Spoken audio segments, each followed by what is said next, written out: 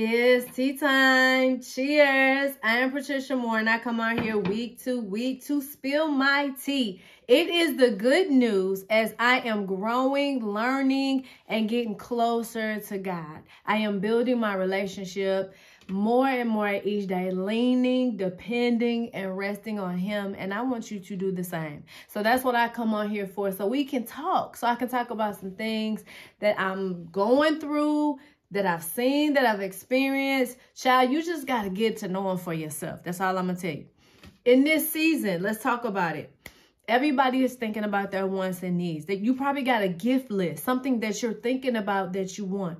Well, for me, the gifts that I want is something only God can deliver. Only God. I don't have a gift list of Christmas presents, but there are things that I have been petitioning God for, and He knows exactly what that is. And it dawned on me the other day that with all the praying, you know, He says, ask and it shall be given. Don't cease in your prayers. With all of that, there's one thing that I believe that's missing. We get caught up so much in asking. It's like our kids. When it doesn't come fast enough, when we don't get an answer, we feel like, well, maybe you didn't hear me. Maybe I need to come back again. Maybe I need to keep telling you. Maybe I need to wear you out because you didn't hear me the first time. And I tell my kids, I heard you. But what I always tell them is, I need to see you be grateful. Can you show me gratefulness? So the difference in praying and getting a response is that part in the middle. What is your response? Worship. Worship. God knows you've communicated with Him. He loves that you don't give up. He loves that you consistently tell Him. But the other part is, can you respond in worship? Especially when things aren't happening fast enough. Especially when you haven't gotten an answer. Or especially when things didn't turn out the way that you thought it should turn out. I believe we get so focused in wants and needs. And God is like, if I provide for the birds of the air, the flowers in the field, surely enough. Being a loving Father, and you know me and you read my scriptures, you know that I'm going to give you my best. So why can't you just worship me? Why can't you get in a posture of just saying, Lord, I know that you are going to do it. And so here's my heart of worship. I'm going to worship like it's already done. I'm going to worship believing the scriptures. Because in the scriptures, it says, we thank you, oh God. We give thanks because you are near. People everywhere tell of your wonderful deeds. That's Psalm 75:1, the New Living Translation. We thank you, oh God. Let's have a heart of thankfulness, not just because Thanksgiving passed, but a heart of thankfulness always, because we want to worship you, because we know the things that we are petitioning you for. If our hearts are aligned with you, if our desires are aligned with you, we find our desires in you, God. You have wonderful deeds for us. The next scripture says, but the time is coming. Indeed, it's here now when true worshipers will worship the Father in spirit and in truth. The Father is looking for those who will worship Him that way. For God is spirit. So those who worship Him, us, must worship in spirit and truth. That's John 4:23-24 NLT. People will be able to worship God in every place. Why? Because the Holy Spirit dwells within us. Usher Him in. Invite Him in. If you don't know how to worship, if the first response you have when you wake up in the morning is to ask God for something, quiet yourself and ask the Holy Spirit, before I open my mouth, show me how to worship God. Because I know He already knows what I stand in need for. But before I ask Him, like my kids, can you come in the morning and say, good morning, mommy, how are you? Or when I pick you up from school, hey, mom, how was your day? Not, hey, mom, where's my snacks? Hey, mom, can you turn on the internet so I can use my phone?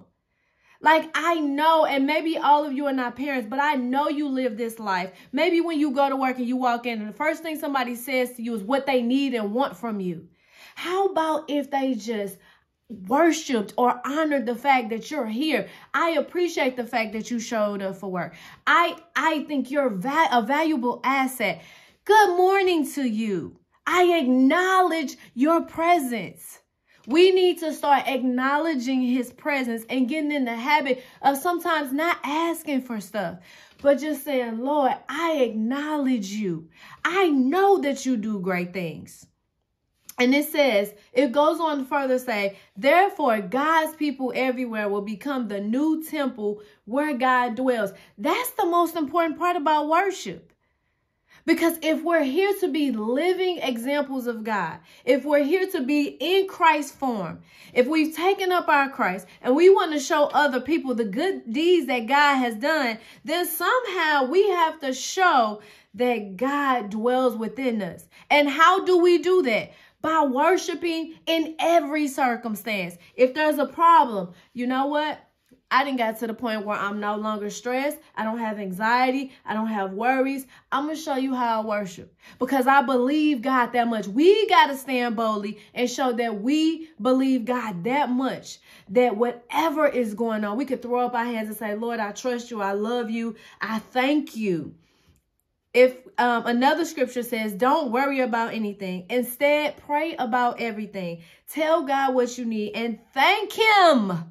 Thank him. It says tell him about everything, but don't forget to thank him for all he has done. Philippians 4-6.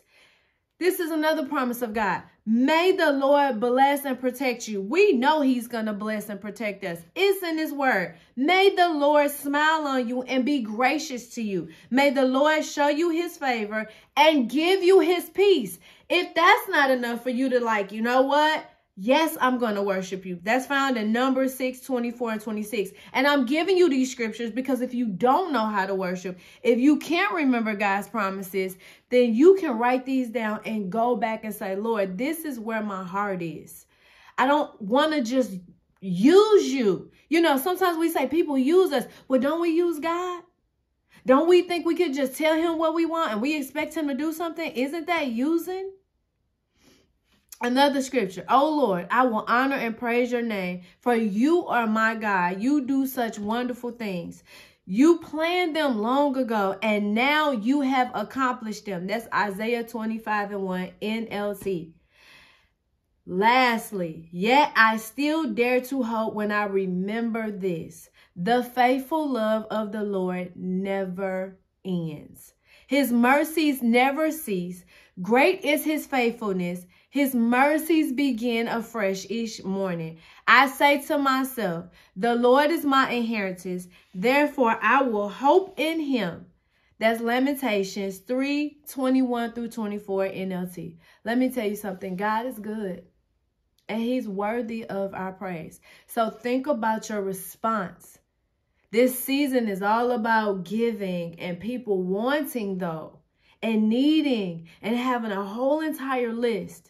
But at the top of your list, more than anything, you should say, Lord, because you're faithful, I will remember this, to worship you, to honor you, and give you the glory that you deserve.